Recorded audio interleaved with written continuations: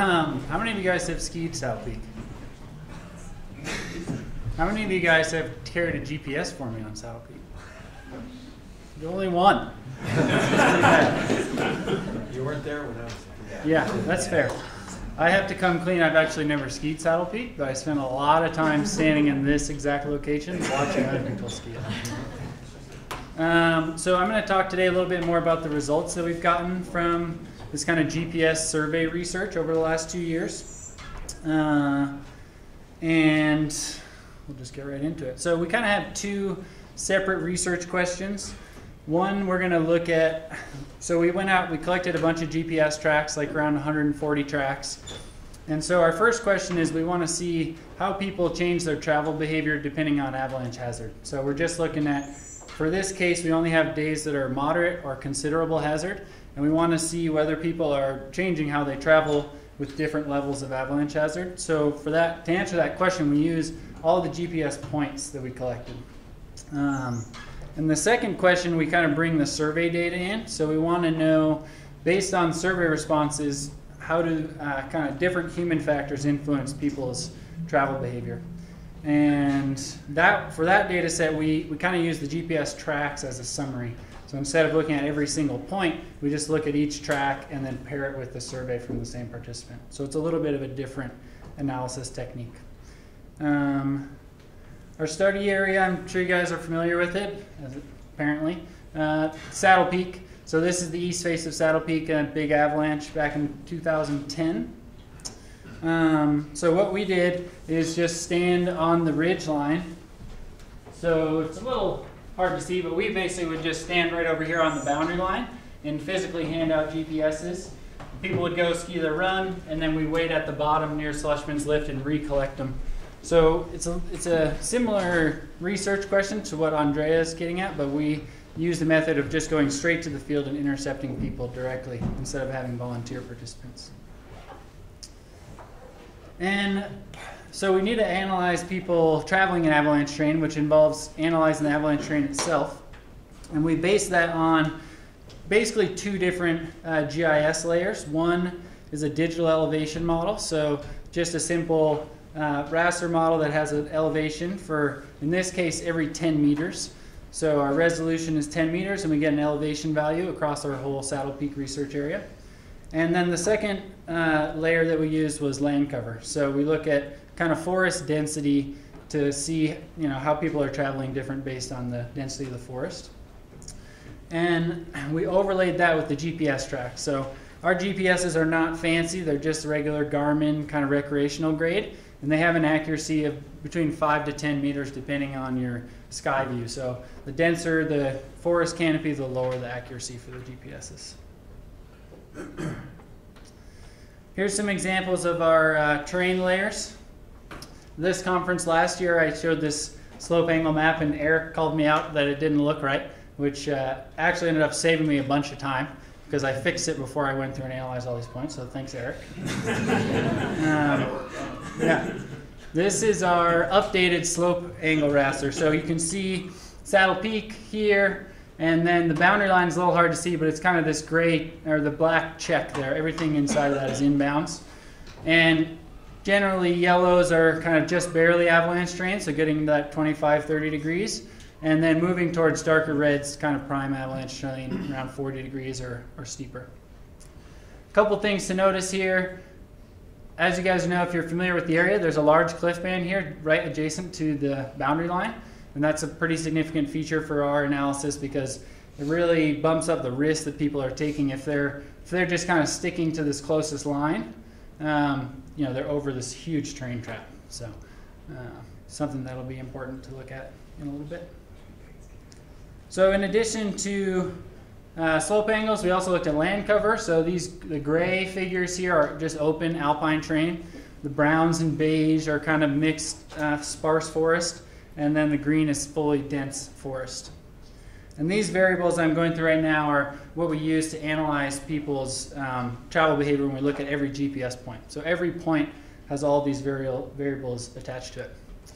Here we're looking at some downslope curvature. So reds are areas where the downslope, so if you're looking down with the fall line, it would be a convex feature, and the greens are more concave features. So again, we can kind of take that cliff area as an example. We have some big convexities right above those cliff bands. And then the last one, it's essentially the same layer, but in this case we're looking at a cross slope direction. So this is showing kind of the gullies and ridges on Saddle Peak. And another kind of important feature to notice here is coming off of this fall summit, if you make a pretty much ski fall line down this ridge, you're in mostly green and yellow terrain, and that's a really popular run. And it kind of played into our results from our statistical analysis. So otherwise you get any of these red features are kind of gully features, which could potentially serve as a terrain trap if you got caught up in an avalanche over there. So those are our terrain, we call them terrain metrics. So we got slope, land cover, and then kind of two different ways to measure slope curvature. And then another kind of terrain analysis that we did is this Avalanche Terrain Evaluation Scale. And it's really just a method to summarize all of those other variables. So the two big ones that we use are slope angle and land cover.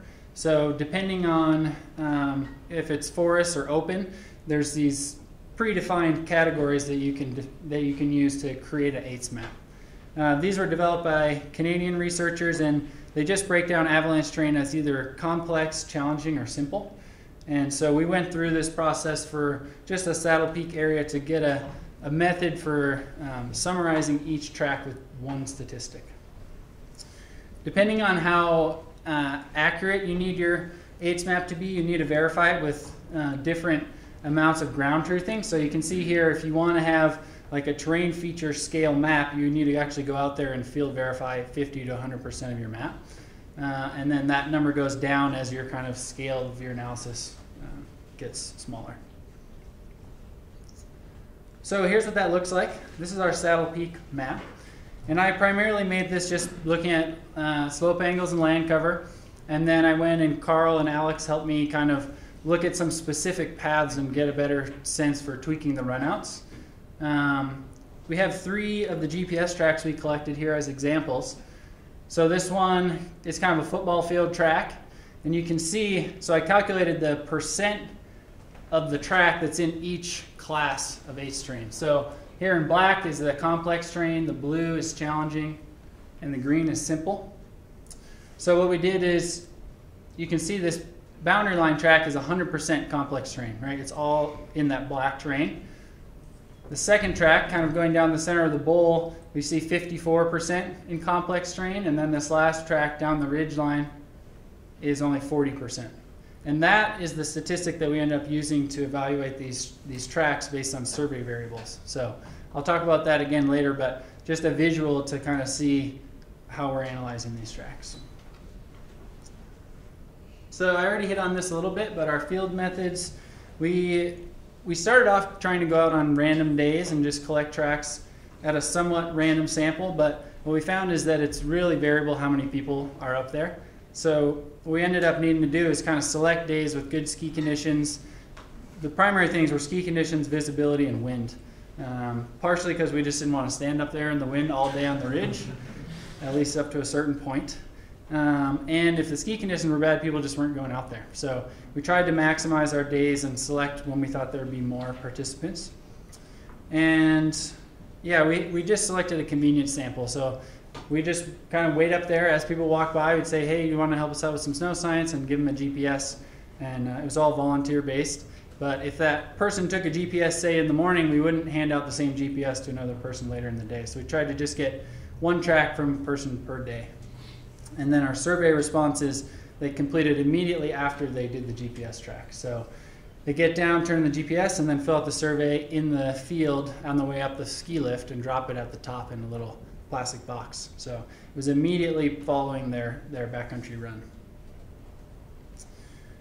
Here's a little graphic about how that data worked. Looks like the font got a little funky. But this is our field data collection, and so we ended up with survey data and GPS data. So starting on the right here, the GPS data, we kind of went through this GIS workflow, converted it to a shapefile, and then we added these AITS classes and the terrain metrics onto each point of the GPS track. So some tracks would maybe have 50 points up to maybe 250. And so for every point along that track, you get an 8's class that you're in, and then all of those terrain metrics, so slope, angle, land cover, and curvature. And same thing with the surveys. We turned them into numerical data, and then we joined it with some weather station data from Bridger Bowl and the avalanche forecasts. We originally were looking at avalanche problem, but we didn't really end up, we had, I think, maybe like 90% of our days were wind slab. So that's the nature of Saddle Peak, I guess, and we just went with avalanche forecasts as our variable there. And then in the end, I've mentioned this already, but we ended up with a GPS track data set and a GPS point data set. So what do we find? So first of all, we got about 120 tracks on moderate days and only 20 tracks on considerable days. And our average kind of samples collected per day, we would get 10 tracks a day, more or less, on moderate, and only 3.3 tracks per day on considerable hazard. So we definitely saw overall less people going out the boundary on considerable days. We did some kind of additional research on this and looked if there was a difference in the populations of who was going out on moderate versus considerable, and we didn't find any significant differences. So even though it was a smaller subset of the population of saddle skiers, it wasn't significantly different in terms of like experience, education, age, that kind of stuff. And then the results are kind of in 3 sections. We got demographics from the survey. We have our travel behavior by avalanche hazard, and then human factors by the percent of track and complex terrain. So demographics, our mean age was about 36 years old, and mean year skiing 28 years. So most of the folks we saw were pretty experienced. And we ended up with a really skewed population, so 90% males and 10% females, which is obviously quite different than what Andrea just presented. And that's similar for a lot of research similar to this that's gone on with just traditional backcountry populations. They seem to have a larger percentage of females than what we found here. As far as experience, we had 80% self-rated experts, but we only had 50% of people who had taken anything level 1 or higher avalanche education. So definitely a discrepancy between like self-rated experience and formal education. So looking at some of our terrain analysis, we did what's called a logistic regression for these terrain variables. And the basic idea here is that our response variable is either moderate or considerable hazard. So we're just looking at changes in these terrain metrics, so slope, land cover, cross slope curvature, and downslope curvature. We kind of created these combinations of those variables for each level. So one combination for moderate hazard and one combination for considerable, and then we compared if there were significant differences between those. And what we found was we have significant differences in cross slope curvature. So people are avoiding gully features quite a bit under considerable hazard and preferring planar and ridge features. And then in the kind of downslope curvature, so just looking with the fall line, we see people have a negative association with convex. So again, using less convex features under days with considerable hazard. So these are kind of, they're subtle changes because pretty much no matter where you go on Saddle Peak, it's avalanche terrain, but they are significant changes in terms of kind of micro terrain selection. We also saw, we had an interaction here with slope angle and land cover because, as we all know, it makes a difference if you have, really densely treed area as far as the slope angle that it's going to take to avalanche. So in this case, we saw people generally tending towards more either sparse or treed terrain as opposed to open under elevated avalanche hazard. So to visualize that a little bit, this is a heat map. So what it's measuring is just the density of GPS tracks in a given area. So in this case, we use like a 30-meter search radius. So if a track was within another one within 30 meters, then it would come up as a hotter color on this map. And we can see really strong concentration of tracks along that kind of ridge feature right off the sub-peak, and also a strong concentration of tracks right along the boundary line there on the football field. And I'm going to go through a bunch of these maps for the different results that we got. And some of the main changes that we see are in this football field area where folks are kind of trending further from the boundary line, which actually, in this case, gets them into safer terrain because they're not exposed to those big cliffs.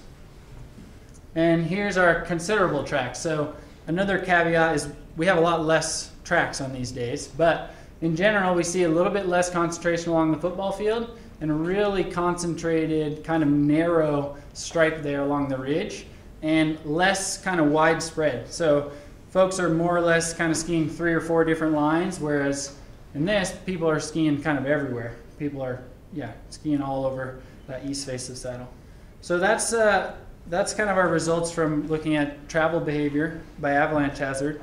So if we look at these human factors, so we gave a survey, right, and it had about 20 questions on it, all the standard demographics, age, backcountry experience, years skiing, and then also a bunch of specific questions to lift access skiing. So did other people in the area influence your decision making, or did you feel rushed by other people in the area? And then questions about rescue and avalanche mitigation by the Bridger Bowl Ski Patrol out of bounds. What we found is that these 3 variables came out as significant. So gender, again, kind of a common theme, backcountry experience, and then people's perception of avalanche mitigation. So for gender, we see that female participants generally don't have as much percentage of their track in complex terrain. So kind of to interpret that a little bit, it means they're going a little further away from the boundary line and avoiding that really high consequence terrain near the boundary. This again is based on a pretty small sample, and most of the women that we handed GPSs out to were traveling in a mixed gender group, so it wasn't necessarily exclusively female group decision making. This map looks similar to the moderate track one, where we just have a lot of track volume. But if we look at the female, it's quite different. So we see barely any use here along the boundary line, and a lot of people, pretty much everyone skiing off of the false peak there. If we look at backcountry experience, we rated it on, this is based on Yordy's ski tracks survey, so we tried to have some consistency there. So novice was little to no experience, intermediate less than 5 years, and expert is more than 5. And what we see is people who rated themselves experts kind of again had a tendency to go further away from the boundary line. And there was people skiing here, but not as much of a concentration when we look at non-experts. So a lot of non-expert skiers or self-rated experts are taking that line closer to the boundary. And then the last thing we found is this perception of avalanche mitigation. So this question was a little wordy, but it's based on your understanding. What degree of avalanche mitigation does the ski area provide for the lift access backcountry terrain you traveled in today? So what we're trying to get at is, do you think they do avalanche control out of bounds? That maybe would have been a better way to word this. But, so this was evaluated on a 5-point scale. And so what we did is we compared people who said, no, there's no avalanche control out of bounds, to kind of everyone else. And what we see is, again, very similar distribution, really highly concentrated out along this main ridge. And then folks that think that they are doing avalanche control out of bounds are more likely to kind of ski these exposed lines over the big set of cliffs there. Okay, so in summary, overall we kind of see a positive response to elevated avalanche conditions. So while people are still going out there, we see way less people going out there in considerable hazard, and we see them traveling on slightly more defensive terrain. Of our original survey questions, so of the kind of human factors we look for, we see that skiers with less experience, males, and people who have kind of a false perception of avalanche control are more likely to expose themselves to higher risk above that cliff feature.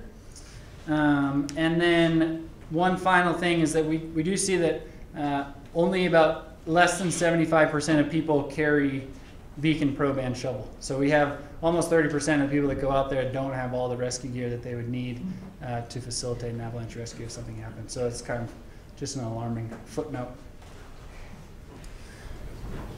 That's all I got.